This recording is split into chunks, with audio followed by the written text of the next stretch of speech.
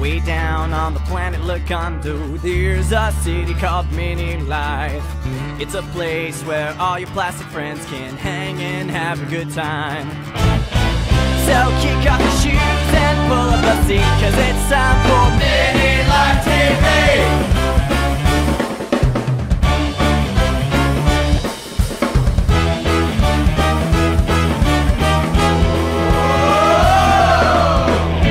It's time to have some fun.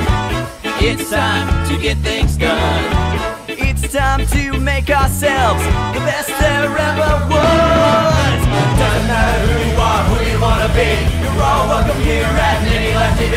It doesn't matter who you are, who you wanna be, you're all welcome here at Minilife TV.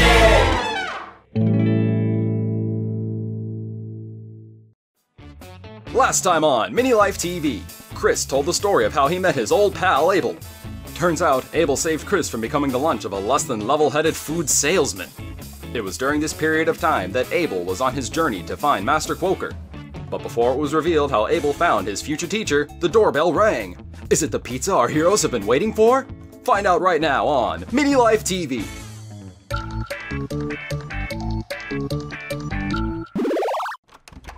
Ugh! You guys order a pizza? Jeez. Yeah, why are you dressed like that? It's our policy. Everyone who works for Chunky Monkey Pizza has to dress up like a monkey. But you're wearing a gorilla suit. Oh man, you're right. Dang it. Tell you what, you give me that pizza for free and I won't tell anyone. You got yourself a deal, man. Here you go. Awesome. The pizza has arrived. Finally, I'm starving. Ian? When did you get here? Sometime between the last episode and this one. Abel? Master Quoker? This is Ian. So, you two live together, are you? Yep, best friends. I'll get us some plates. Abel, why don't you continue the flashback? Story. Right. So the next day, Chris and I went to Wobbing City to see Fankii the Fortune Teller. Greetings, customer. I am the great Fankii. Nothing is beyond my sight. My fortunes bring either pain or delight. When I gaze into my crystal ball, past, present, future, I know it all. You have the money, right? Oh, yes. $10,000? Yup. It's all here in my bag. Good. I hate doing my opening speech just to find out people can't pay. So what is your name? Don't you know? Aren't you a fortune teller? Who are you? You want me to waste your friend's money by making me guess his name? No. He doesn't want that. He was just kidding. Well then, please tell me what you seek. I haven't got all day, you know. I'm looking for someone. A great sorcerer named Master Quoker. Quoker, eh? Not a very common name. Should be simple enough. By the way, what is your name? Abel. And I'm Chris. I do not care about your name. Well. Now then, ahem. Powers of the gods and bricks, come forth and speak. Show me the man that Abel seeks.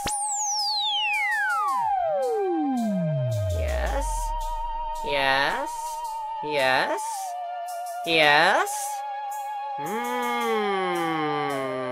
I don't see him. What do you mean you don't see him? Could he be dead? No, if he were dead, I could still find his body. In fact, he'd be much easier to find that way. But in this case, he is nowhere to be found. What does that mean? How can he be nowhere? Well, let me get to it and I will tell you. I only searched for him on Lagondo. Since I cannot find him here, that must mean he is not on this planet anymore. He left the planet? Great. I've come all this way for nothing. Hold on. Do not give up just yet. This simply means that I will have to expand my search beyond this planet out into the cosmos. You can do that? Yes, but I will have to charge you an extra $250. $400 if I have to search outside of the solar system. Fine, whatever. As long as you can find him. Very well. It's been a while since I've had to do a search like this. Most people just have me search for their socks. Anyways, here we go. Planet to planet, star to star. Tell me if Quoker is near or far. Oh, yes. Yes, I am seeing something.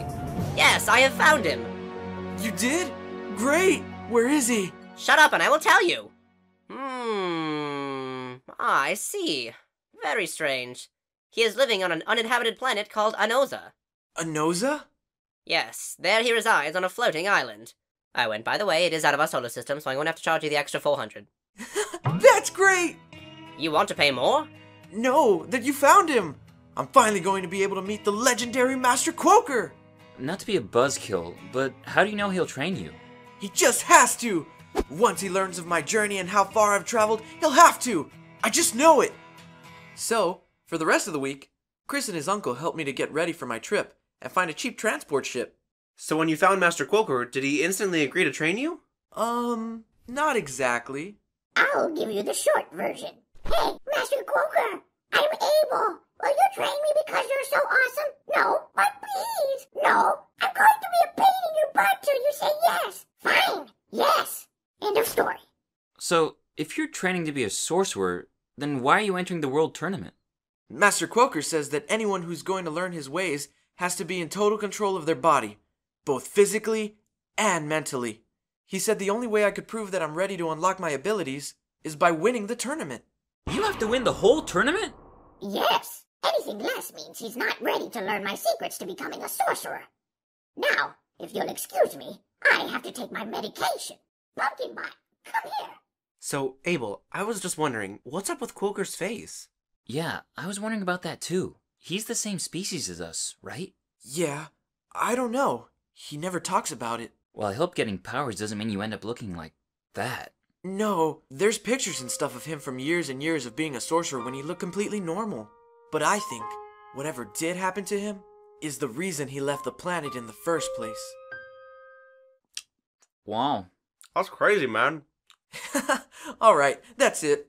I don't care about the mushrooms. I'm eating now. It appears to be a joyful and exciting reunion for our heroes as they relax the night before the World Martial Arts Tournament. But little do they know, Baby Crotch Rash is back and will soon be on his way to enact his revenge. Is it enact or exact? I'm not really sure, but either way, things are looking to be pretty intense for our heroes. It's the end credit theme. Boopity-doo-doo-doo. Is anyone still listening? Tra-la-la-la-la. The fun is over for this week. If you liked it, you can speak.